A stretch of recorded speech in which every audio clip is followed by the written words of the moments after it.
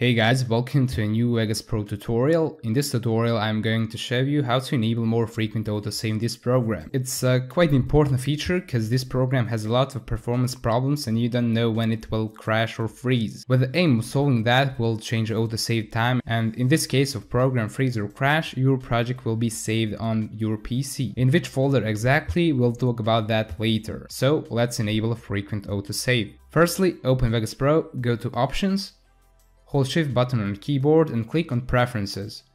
Go to Internal tab and in search bar search for MS AutoSave Interval. Here it is. As you can see, in value we have number of 300,000. That number equals 5 minutes. That means Vegas Pro will do autosave of your project every 5 minutes. If you want Vegas Pro to do that more frequent, type in value 30,000 for 30 seconds autosave or 60,000 for autosave every minute. Actually, you can change it to any value on your own, but that were my recommendation. And then the most important thing is that question where I can find that autosaves. It's simple. Go to the description of this video, copy this, go to this PC or any folder and paste it in this Explorer bar.